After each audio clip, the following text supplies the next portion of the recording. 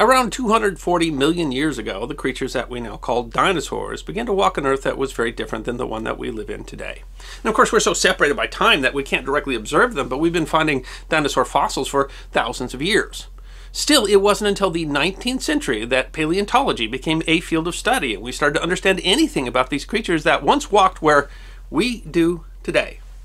And that early study of paleontology was actually full of conflict. Scientists arguing over what these fossils were, what they represented, and what the creatures might have looked like.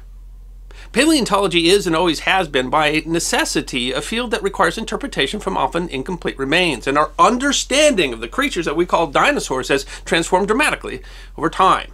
Though separated by millions of years, our two species have something important in common, and that is the study of their bones has become a part of human history. History that deserves to be remembered. Fossils have been known since antiquity, and in the 5th or 6th century BC, Greek philosopher Xenophanes of Colophon concluded from shell fossils that the land must have once been covered by an ocean. Throughout antiquity and the Middle Ages, various theories of petrification were put forward by thinkers all over the world. In the 16th century, wealthy Europeans began gathering collections of various fossil objects and displaying them in special cupboards, largely as a hobby. Natural philosophers of the period sought to explain the fossils in many ways, often quasi-scientific and even mythical. Leonardo da Vinci made significant strides towards a modern understanding of fossils, particularly in recognizing that fossils had to be remains of organic bodies and not inorganic processes. The Age of Reason in the 17th century brought more serious analysis of fossils. In 1665, Robert Hooke published Micrographia, in which he studied various items with a microscope, including petrified wood. He argued against the idea that fossils are created by some extraordinary plastic virtue latent in the Earth itself, and instead thought these represented life that had once been on Earth. Danish scientist Nicholas Steno determined that what were called tongue stones were actually fossilized shark teeth. Steno also understood that the strata in stone he was studying came from layers of sediment, and that fossils were not formed within the stone itself. However, Steno was bound by the biblical belief that Earth was only a few thousand years old, and he determined the fossils must have been caused by the Great Flood. It was difficult for philosophers and early scientists in Europe to come to grips with fossils that didn't resemble living creatures because they didn't believe in extinction. There was a strong belief, especially in England, in the immutability of species. New species could not arise, nor could they go extinct. In the 1670s, a femur of a Meglosaurus was sent to a naturalist named Robert Plot at Oxford, and he correctly identified it as a femur. But then he determined that it could only possibly be the femur of some sort of very large human, perhaps a giant or a titan. In the 19th century, naturalists began to identify the first prehistoric creatures. In 1770, bones from a huge animal were excavated at a quarry in the Netherlands, which was named Mosasaurus in 1822. Large bones from Argentina were identified as a sloth-like creature dubbed Megatherium. In 1796, a paper examined mammoth bones and showed that they did not come from any extant elephant species, proving that they were the remains of an extinct animal. On the British shoreline now called the Jurassic Coast, locals have been selling curios to locals for decades that they dug out of the unstable cliffs. They sold snake stones and devil's fingers that were actually ammonite and belemnite fossils, respectively. Young Mary Anning and her family were part of this tradition, but in 1811 her brother dug up something special, a 4-foot-long ichthyosaur skull that looked nothing like anything living. Mary found the rest of the skeleton a few months later. They sold the fossil, and it was eventually ended up in the hands of the British Museum, bought as a crocodile in fossil state. Mary Anning took over the family's fossil collection business, and despite limited schooling became an important figure in the paleontology field. In 1823, she discovered the first complete fossil of a plesiosaurus, and a few years later, the first pterosaur in England, labeled a flying dragon when it was shown at the British Museum. While her gender hindered her ability to be taken seriously, her store sold many fossils to important museums, scientists, and wealthy patrons. She was friends with another early paleontologist, William Buckland. She suggested to Buckland that the strange conical objects called bezoar stones found in ichthyosaur fossil abdomens might be fossilized excrement. Buckland would dub them coprolites, and he used the coprolites to imagine the ancient food chain. Buckland played an important role in reconciling what geologists were observing and the biblical tales of the flood. Though sedimentation was definitely caused by floods, it could not have been caused by the Great Flood, which lasted only about a year. He believed that Noah's flood could not be responsible for more than a few strata they were studying. While initially he attributed some layers to the universal deluge, eventually he determined that the evidence was more likely caused by glaciation. While he was president of the Geological Society of London, he announced the discovery of fossils of a huge reptile, which he called Meglosaurus, Great Lizard. In 1822, Mary Mantell supposedly discovered some unusual fossilized teeth while traveling with her husband Gideon. Inspired by Anning, Gideon had begun collecting both marine and terrestrial fossils in Sussex, England. The popular story about his wife is uncertain.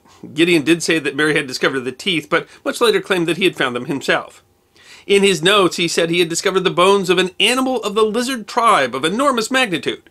Mantell was convinced that the teeth were of an unknown herbivorous species, but other scientists were less sure. In France, one scientist dismissed them as rhinoceros teeth, while at the Royal Society, Buckland thought they were fish teeth, or not ancient at all. Despite ridicule, Mantell maintained that the teeth were from prehistory and sought a modern analogy. Finally, he was shown the skeleton of an iguana, which had similar teeth. His discovery was finally accepted in 1825. He thought the creature could have been as much as 60 feet long, and he first suggested calling it Iguanosaurus, meaning iguana lizard. A friend gently suggested either iguanoides, meaning iguana-like, or Iguanodon, meaning iguana tooth. A more complete specimen from Maidstone, later re-identified as Manteliosaurus, inspired Mantell to draw a restoration of the creature. When faced with a small conical horn, he again looked to modern animals as to what it could be, and put it on the nose, like a rhinoceros. In 1822, the editor of a French journal coined the word Paleontology to describe the work that was being done on fossils. In 1831, Mantell published The Age of Reptiles, a paper that summarized evidence for a prolonged period in the ancient past when huge reptiles like Iguanodon were dominant. The following year, he bought fossils found during work at a quarry, which he eventually identified as an armored dinosaur that he called Haleosaurus. At the time, it was the most complete non-avian dinosaur ever found. In 1841, prominent scientist Richard Owen put the three species, Iguanodon, Meglosaurus, and Haleosaurus, into a new order, Dinosauria. Owen was the driving force behind the creation of a separate museum of natural history, but had strained relations with his peers, especially Mantell. He claimed to have discovered Iguanodon and may have pushed to keep some of Mantell's papers unpublished. Owen described dinosaurs as the most perfect modifications of the reptilian type, and that they would have been the most impressive reptiles that this world has ever witnessed in oviparous or cold-blooded creatures. The announcement was met with excitement in scientific circles, and it began to interest the public as well. In 1851, the Great Exhibition opened in Hyde Park in London, housed an enormous Crystal Palace, an iron and plate glass structure. The exhibition housed all manner of inventions from different countries to display the advancements of the Industrial Revolution. The building was later moved to Sydenham Hall. In 1852, Benjamin Waterhouse Hawkins, a sculptor and natural history artist who had been assistant superintendent during the Great Exhibition, was commissioned to create an ambitious sculpture park of extinct creatures based on recently collected fossils.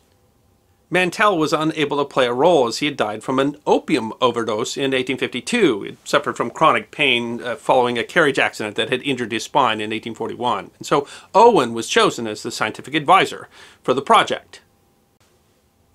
It's important to remember that these were the very early days of paleontology, and these sculptures were to be the first publicly displayed interpretations. By 1852, no complete skeleton of Iguanodon had been found, and there was some disagreement as to which bones went where. These bones were not found intact, but often damaged before or after extrication and in disorganized piles. There was no intact cranium of Iguanodon, Meglosaurus, and perhaps only a partial part of Haleosaurus. What exactly these creatures might have looked like was very much a matter of conjecture and had a lot to do with how the discovered bones were compared to modern types. One example is the length of an iguanodon's tail. If equal to the ratio in a modern iguana, the animal could be 60 or 70 feet long, but some believed it was shorter and that Iguanodon was only around 30 feet long. With the information at hand, Owen had determined that these dinosaurs were quadrupedal and pachyderm-like in order to support their massive weights. While Owen provided scientific descriptions and his own inferences on the creatures, Hawkins had considerable leeway over details, such as the appearance of their skin and faces. He also studied the fossils himself. Ultimately, he made 33 extinct animals, 4 of which were dinosaurs. He also made ichthyosaurs, plesiosaurs, and various extinct animals, including the South African Meglosaurus. The sheer size of the sculptures meant many of them were cast on site, with a temporary workshop set up around them.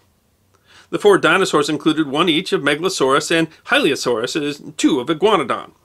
The Iguanodon represented two slightly different interpretations, with one standing tall on four legs, while the second is lying on its belly and leaning on a branch in a pose not unlike that of the actual iguana.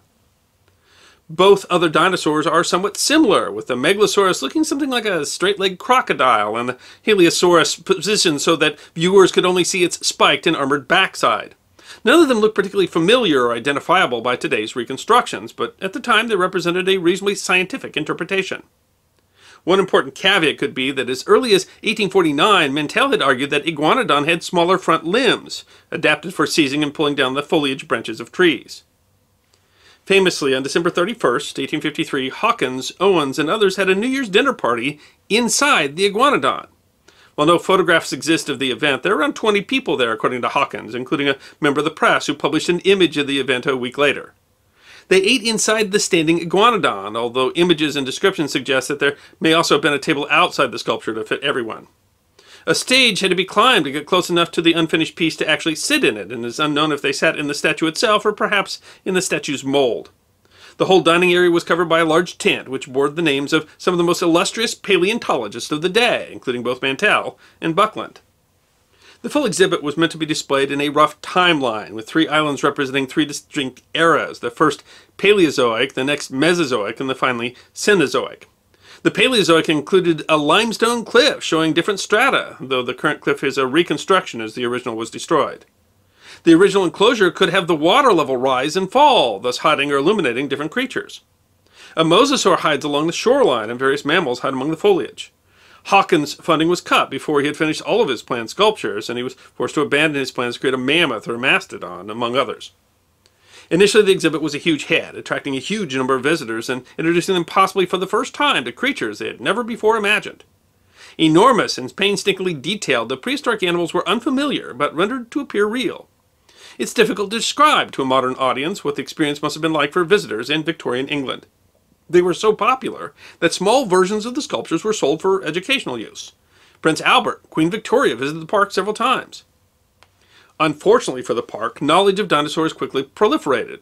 In 1878, Iguanodon individuals were found in Belgium, which proved that the horn was actually a specialized thumb and that the creatures had smaller forelimbs. Those bones were initially displayed standing like a kangaroo, which today also has been discarded in favor of a quadrupedal stance again. Meglosaurus approached its modern theropod stance based on related species that began to appear, especially in the United States, although no full skeleton of Meglosaurus has ever been found. Nothing more has been found of Heliasaurus, although the discovery of Ankylosaurus has heavily influenced how it is now depicted.